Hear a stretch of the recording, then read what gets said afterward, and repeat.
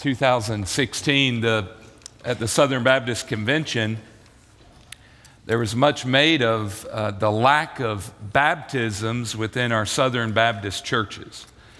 And statistics were shared of the way in which over a span of a number of years, baptisms had decreased within our Southern Baptist churches. So with that, there was a task force launched to study and investigate, hey, what's at the root cause of why our Southern Baptist churches seem to have such a decline in baptisms?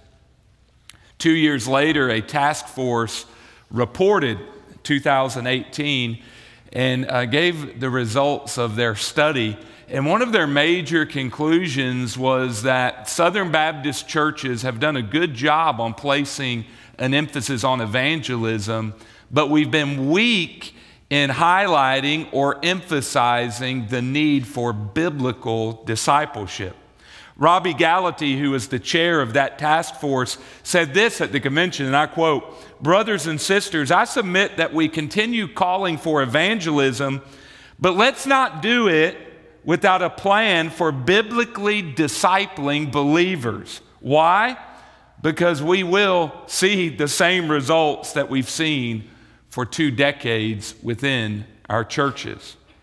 So Gallaty maintained that discipleship could serve as a cure for many of the woes that we see within our congregations and within our convention. And when he gave the report of the committee, they shared that many things within our churches, like giving, serving, and witnessing, could be likened to fruits that grow from a root of discipleship. We know this when we study the New Testament. Discipleship is at the heart of Christianity. It's at the heart of Christ's movement. Believers should be well acquainted with this word, disciple. When Jesus was on the earth, he called disciples to follow him. Matthew chapter 5, verse number 1. The term disciple was used in the first century for an individual who followed a rabbi, who followed that rabbi's lifestyle and teaching. At the root of this word disciple was a Greek word that meant to learn. We're reminded that as long as we are on this earth, we are called to learn from our rabbi, our master, our Lord, Jesus. Interestingly, when Jesus called disciples unto himself, he selected 12. Mark chapter 3, verse number 4.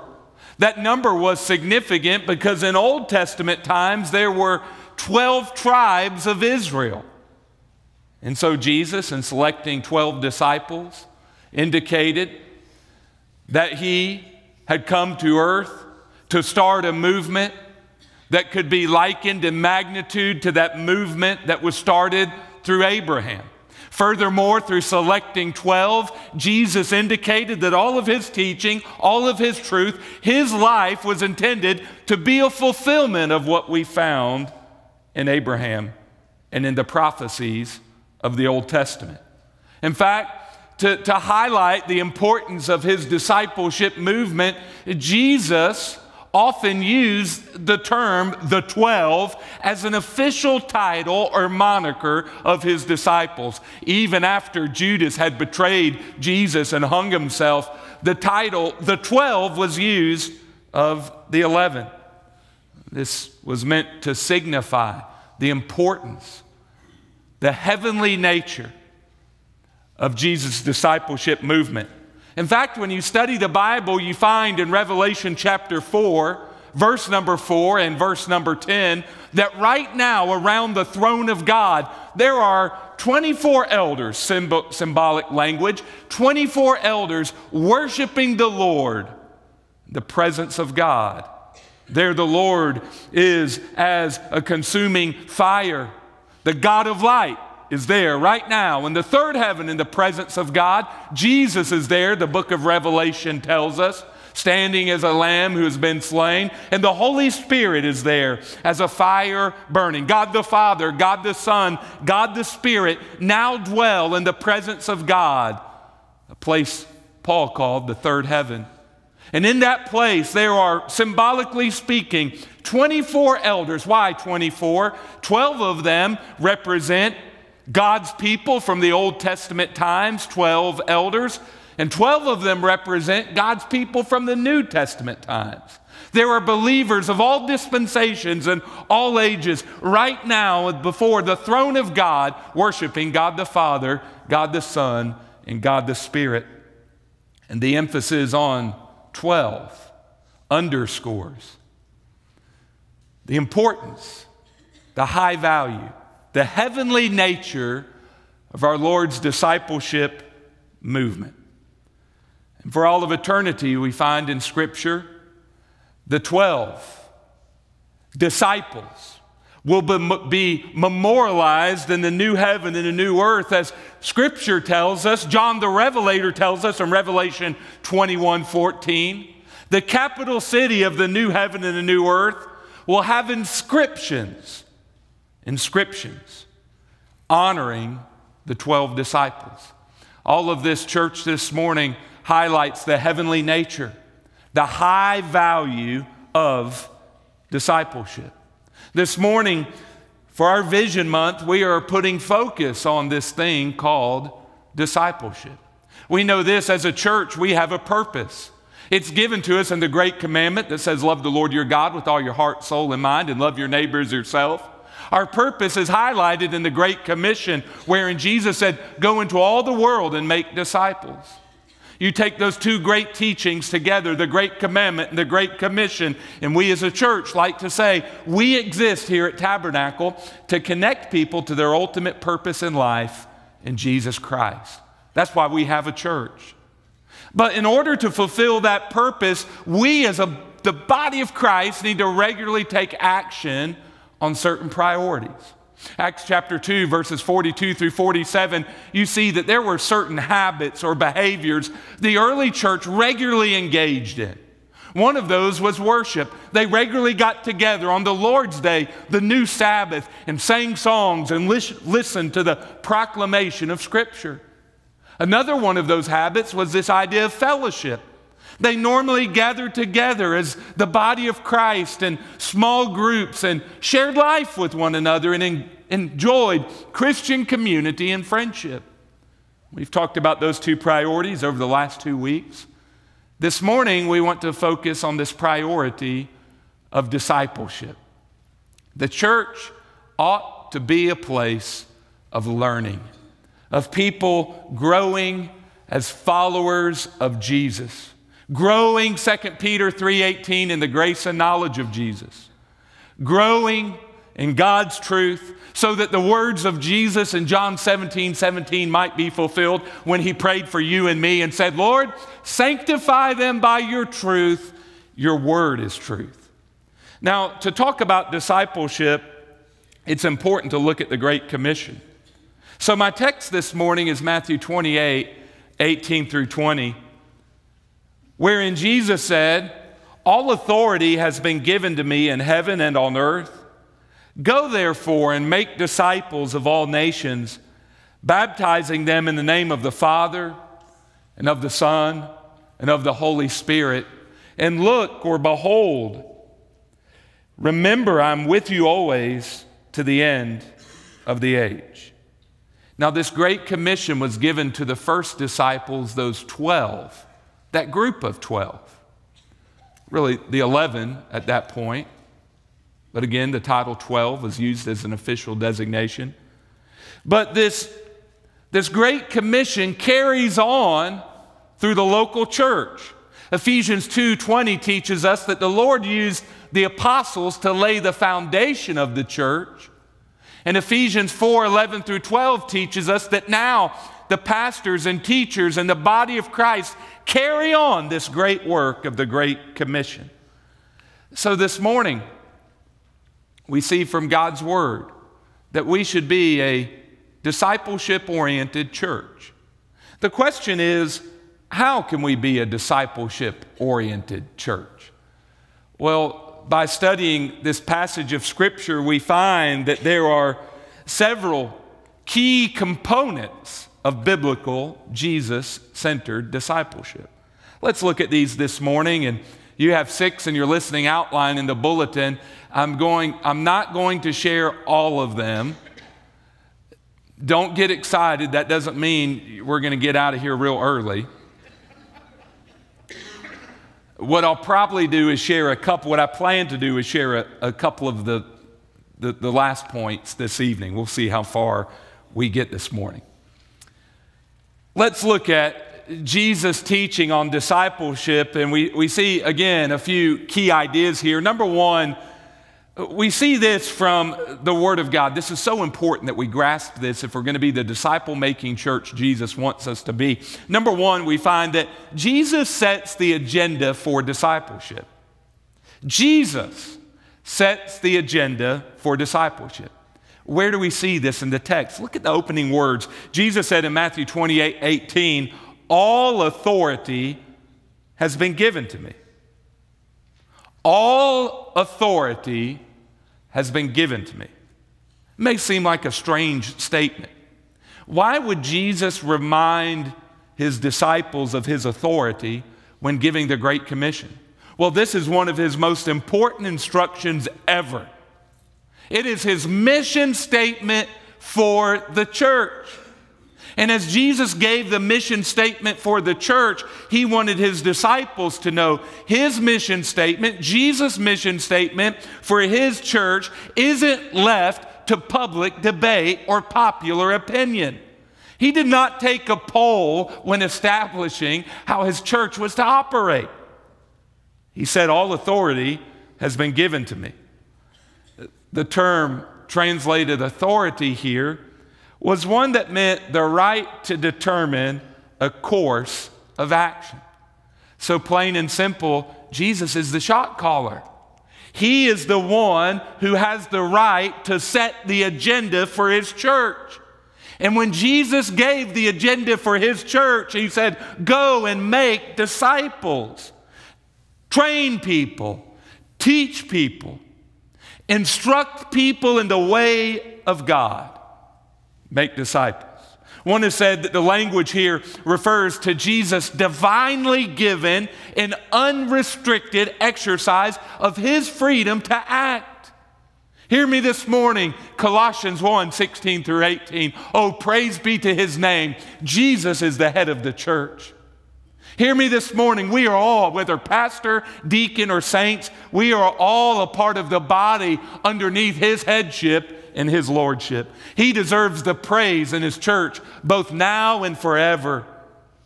Jesus is the head of the church, and he has authority. We should look to him for insight and instruction. We should be slow to speak, as James said, and quick to listen.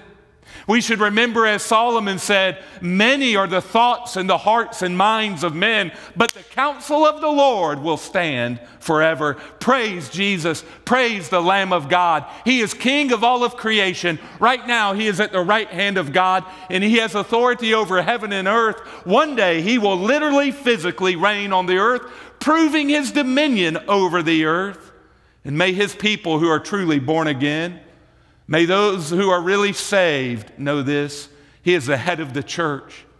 And may we put our hands over our mouths, and may we be like many who received a revelation of him. May we say, "Speak, Lord, for your servant listens." True discipleship knows that Jesus sets the agenda for his church. Number two this morning, true discipleship will result in evangelism. There's often debate, which comes first, the chicken or the egg? In the church, there's often debate, which comes first, baptism or discipleship? I'm of this conviction, you can't fully untangle the relationship between discipleship and evangelism. One has a way of fueling the other. You set out to engage in evangelism, you will eventually see the need for discipleship, as the 2016 through 18 study of the Southern Baptist Convention revealed. You set out to make disciples, get you a group of 5 people you're going to train and teach and hold accountable to live the Christian life. I guarantee you, in time, there's going to be people saved as a result of that discipleship. Now, we see this in Jesus' words. Look at what he said in verse 19. He said, "Go therefore and make disciples of all nations, baptizing them." Why does he speak of baptism here? What does he mean by baptism? Well, the word baptism is not a translation of what we see in the Bible. The word baptism is a transliteration. That means the English translators of the Bible took the Greek word and they didn't really translate it. Instead, they transliterated it. What does that mean? You take the actual letters from the original language and you just move them into the new language, the language to which you are translating. And you get a word that sounds nearly identical to the original word. In the Greek New Testament, the word used here is baptizo. English translators back 400 to 500 years ago, 400 years ago or more, chose to transliterate the word. Why? Because in England, back in the 1500s and 1600s, this was a very controversial topic. If you translated this word, you might upset a royal official or the queen herself or the king himself, and it might cost you your life because of the battle between the Protestants and the Catholics.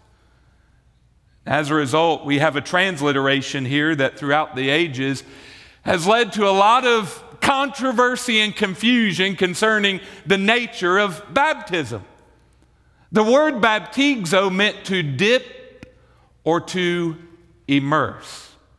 Why dip or immerse? Because this act paints a beautiful picture of Christian conversion.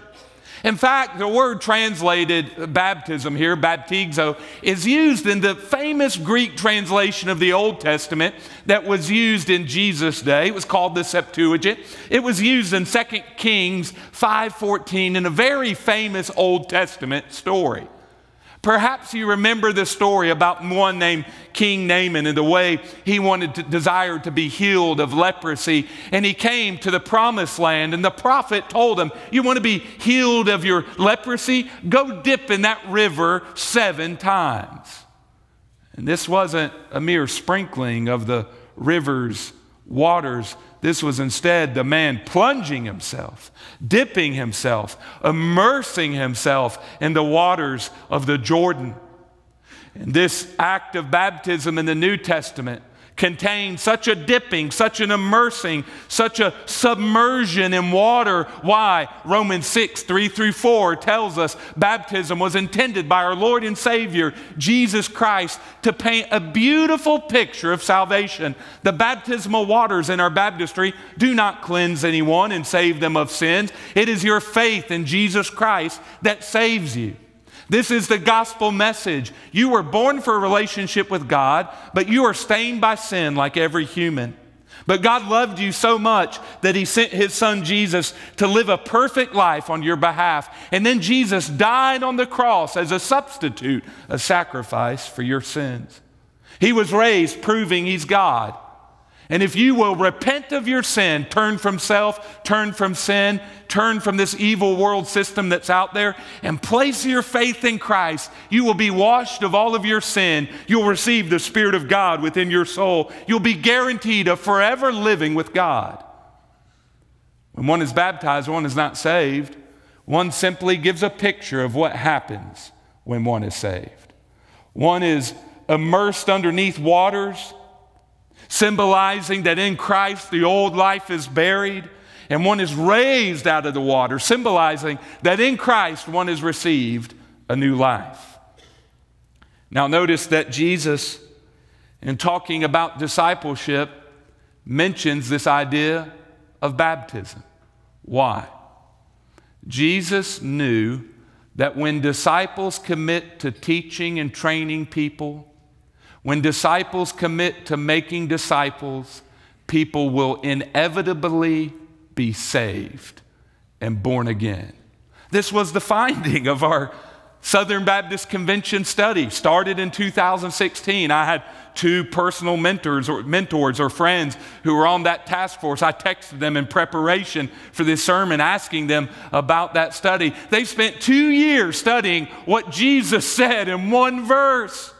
Make disciples, and guess what will happen? More people will be baptized. Hear me this morning, church. One of my prayers for our congregation on a regular basis is this: give us disciples growing in the grace and knowledge of Jesus Christ, Lord. Lord, also give us souls for our labor. Give us converts. Cause our baptismal waters to be stirred often. Know this, in our personal lives, if we'll be committed to making disciples, if we will train other believers, the Lord will add to our numbers. His word is true. So I've recently, for this new year, started 2 new discipleship groups. One meets every other Monday at Los Arcos, 11:30. Dustin's a part of that group, met with us this past week. One meets here on campus on Tuesdays at 10:30 every other week. I give every other week space. I say, hey, we're not going to meet for 2 weeks. You take the weeks in between, and you take the material I've given you, and you start a group. Just-in-time training. I've trained you, now you train others.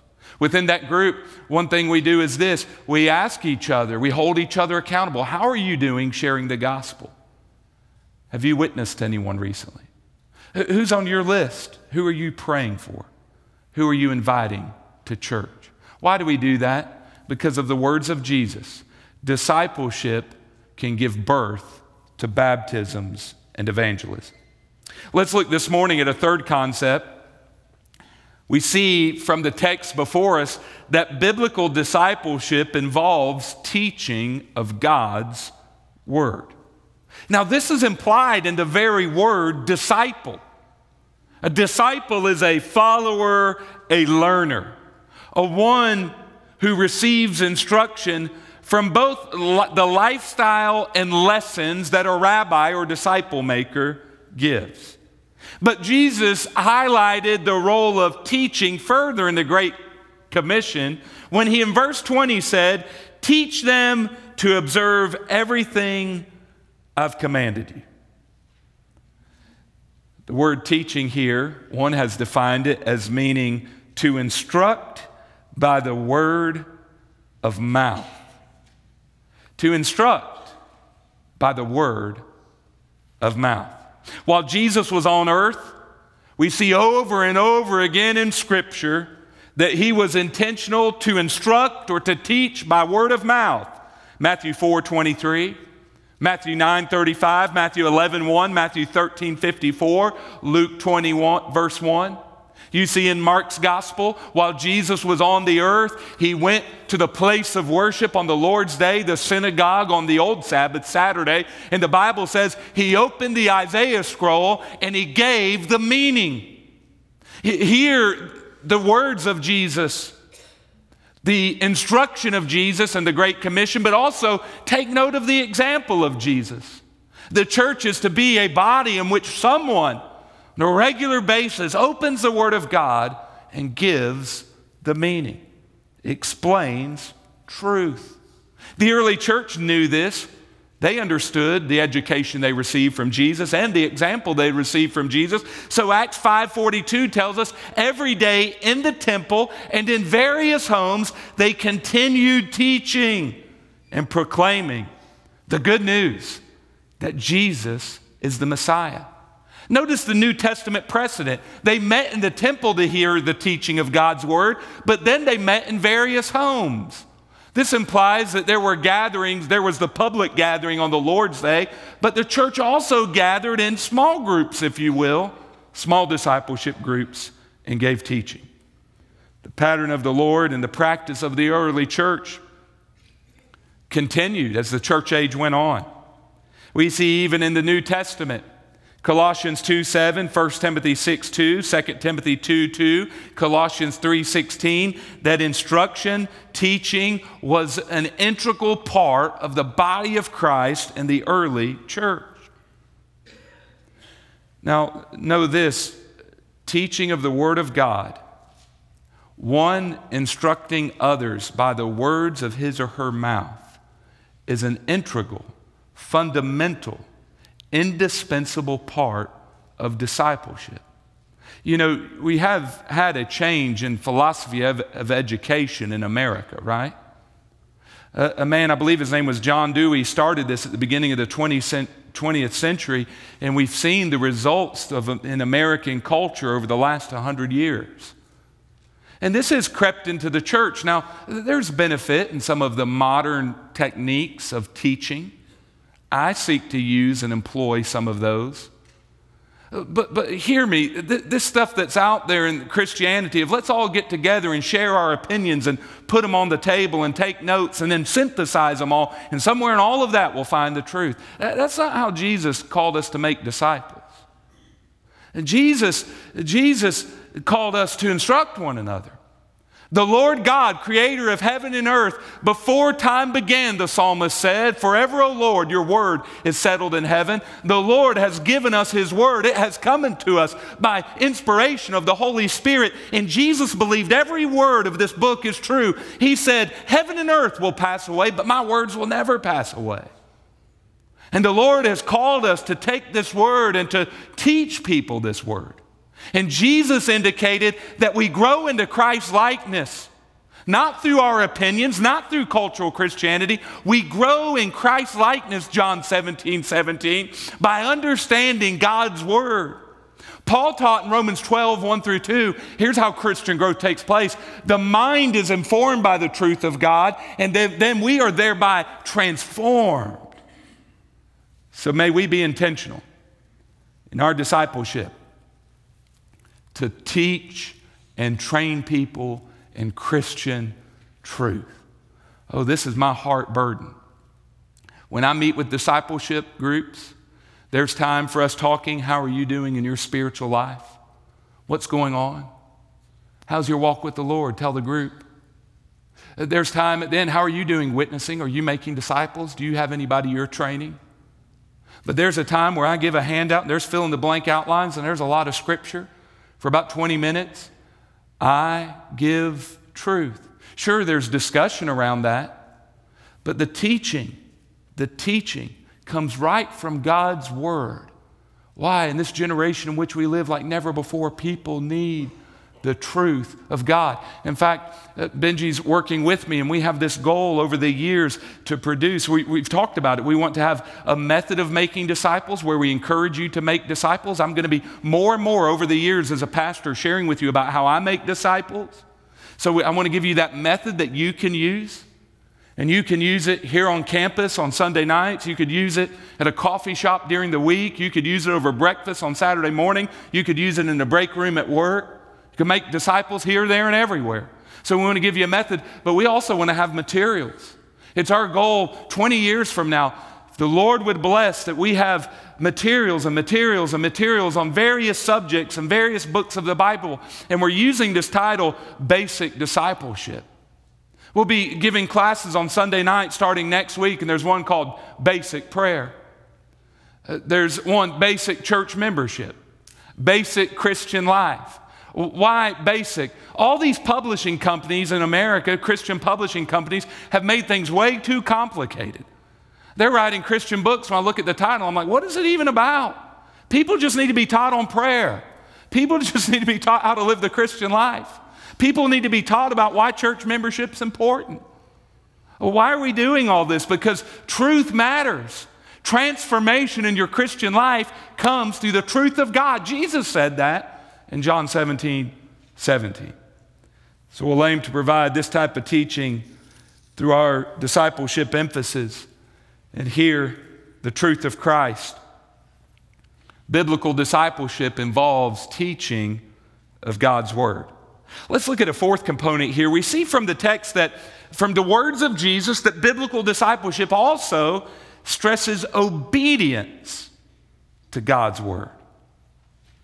Obedience to God's word. Now we see this in Matthew 28, verse 19. Look at the words of Jesus. He says, "Go therefore and make disciples of all nations, baptizing them in the name of the Father and of the Son and of the Holy Spirit," Trinitarian formula, "teaching them," there's the instruction, "to observe," key word, "observe everything I've commanded you." Now, that word observe has messed us up to a degree when it comes to discipleship. What do you think about when you think about the word observe? Maybe you think about going to the Booth Museum across the street, going up to the top floor and walking around that room with all the paintings of the presidents and observing the paintings of the presidents and observing those correspondences from the presidents that they have there. We often think of this word observe as meaning to look at, to regard. The word observe here used by Jesus contained a deeper meaning. It's a word that was used in the first century world of a Roman soldier who stood guard over a strategic location. My brother serves in the United States Army, and I remember him telling me some stories about his time in Afghanistan. He really loves telling me, "I can't tell you what I do or I would have to kill you." He seriously works in intelligence, so he doesn't talk about his job much. But I remember him telling me, hey, when I was in Afghanistan, we all had to take turns various times just doing the simple job of guarding the post and staying up at night, guarding a strategic location. That's how this word was used in the first century. You see it used in this way in Acts chapter 12, verse number 6. Now we know that an observation in that way, the observing that a soldier does, isn't just looking at. You are looking at something in order to guard it, in order to keep it under safekeeping. In fact, we could translate Jesus' words here as saying, teach them to keep or guard everything I've commanded you. Jesus uses this word that was used of a Roman soldier to place stress on the place of obedience in Christian discipleship. We're not just called to look at the words of Jesus. You are not just called to look at the preacher preaching. I'm not called to just look at the words of the Bible as I read it my daily devotion time. We're not called to just get together in discipleship groups and look at someone teaching us. Oh, remember the teaching of James 1:22, be hearers of the word and doers of the word so that you don't spiritually deceive yourself. It's not the truth you know in the Christian life, it's the truth you obey. So Jesus taught his disciples, hey, when you teach and train people, train them to obey. Train them not just to know my words, but to keep my words. So all of our attempts at discipleship should have an aim for obedience. How do we do that? Well, in one way, we give application. We don't just stay in the land of the theoretical, talking about concepts related to God. We take our teaching and we place it in the practical. How are you doing putting this into practice? What are some ways you can put this into practice? In fact, I've often encouraged teachers, sometimes you hear a Christian teacher and they like to teach by discussion. I've often encouraged teachers, never have discussion about the meaning of the text. That is your job as a teacher. Don't go in there and open up to a passage like Hebrews chapter 6, such a difficult to understand text, and say, what does this mean to y'all? They don't know. That's why you're the teacher. Study it and tell them. Say, thus saith the Lord from the Word of God.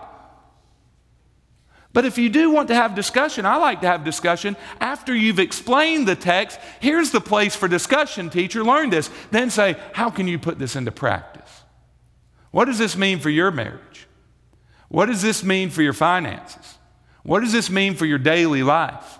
What does this mean for your witness at work? Teach for obedience, but then take it a step further. When you have discipleship groups, aim to hold people accountable. I do this in my discipleship groups. We start off with a time that I would call care and prayer.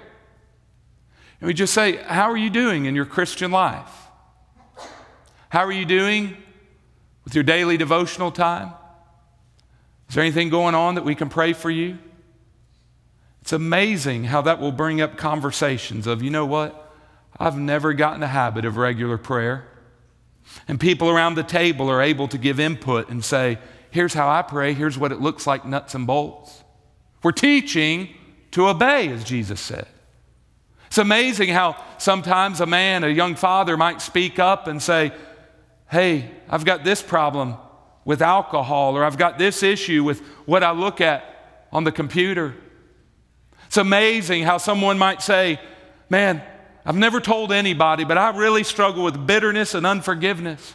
Or it's amazing how somebody might bring up, I've suffered for years with anxiety and I need help. This is where discipleship is different than the preaching time. This is where discipleship is different than life group time. It's a very small group of people where there is confidentiality and encouragement, and there is teaching to obey, accountability. So we see here a picture from Jesus of biblical discipleship and some very important principles. Let's look at one last one we see in Jesus' words in verse number 20. We'll come back and focus on another component of biblical discipleship this evening. Be here for the chili cook-off. You heard about the bad bulletin announcements, right? Have you ever read these before? I heard about the one that said, choir rehearsal with a pinto bean supper, music to follow. That won't happen tonight. We'll dismiss. Sorry if that's inappropriate. Send an email to blinder@tabernaclebaptist.org.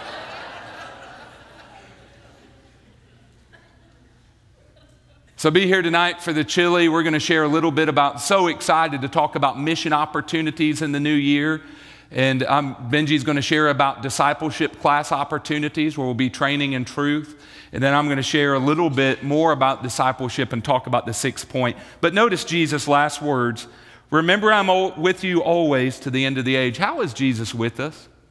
He's not here physically, but he is here spiritually. The Holy Spirit's in your heart. The Holy Spirit is everywhere present. The Bible teaches us the Holy Spirit is none other than the Spirit of Christ. Christ is within your heart. And because he's in your heart, you have comfort, encouragement, power, and strength as you live the Christian life. Jesus spoke of this reality in John 16:7 when he said, nevertheless, I'm telling you the truth. It is for your benefit that I go away. Because if I don't go away, the counselor will not come to you. If I go, I will send him to you. Jesus has gone away. He was raised from the dead, and he lived for 40 days on the earth, proving that he was the fulfillment of Old Testament prophecies and proving that he was really physically resurrected. Then in front of his disciples, he ascended to the right hand of God, and he is now there ruling and reigning. But know this, there are only 2 places Jesus dwells. He dwells in heaven at the right hand of God. But if you're a born-again believer who has repented of your sins and trusted in Christ, he also dwells in your heart. And his presence in your heart contains a promise that you have power over sin, you have power over the old man, but also a promise that you have power for making disciples. Because Jesus said concerning the coming of the Holy Spirit in Acts 1:8, you will receive power when the Holy Spirit has come on you, and you will be my witnesses in Jerusalem and Judea to Samaria and the uttermost parts of the earth. So know this, as we set out to make disciples, as we gather with groups, as we teach people and train people, as I gather with my groups, as we start a new program here on Sunday nights next week, meeting in groups and discipling, we have help from the other side. As we meet, we're not left to our own intellect, our own devices, our own resources, our own flesh, our own physical means. for starting a discipleship movement. Instead, we have the Holy Spirit of God with us and in us. And that Holy Spirit is the Spirit of Christ. And if we'll be humble, if we'll be faithful, if we'll seek to do Jesus' discipleship plan the way He outlined for it to be done, He, through His Spirit, will work in our midst, and there will be disciples. There will be people born again, people baptized, but there will be disciples making disciples. I can remember when I left First Baptist Lawton, they do what they do. You know, the church had a going away party, but there was a man in the church who'd been an IMB missionary for years, and he told me, he said, "Pastor, I know we're having like the going away party for you at the end of January after morning worship, but I would really like to schedule a special lunch for me and for you and with a handful of people."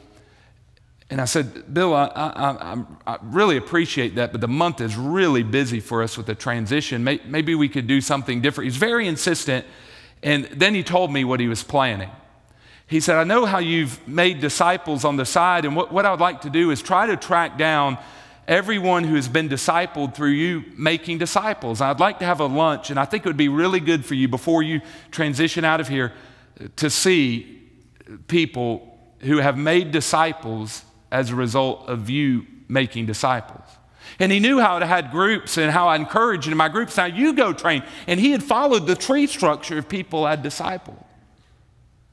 And that meal was perhaps the most meaningful going away meal, as he had people give testimony. And there was one there, a businesswoman who owned a business in town, and she had taken upon herself. She was discipled by someone I had discipled, and she had taken upon herself in her workplace to take those same materials and those handouts and those outlines we had made available, and she had trained women and people who were a part of our community, not even a part of our church.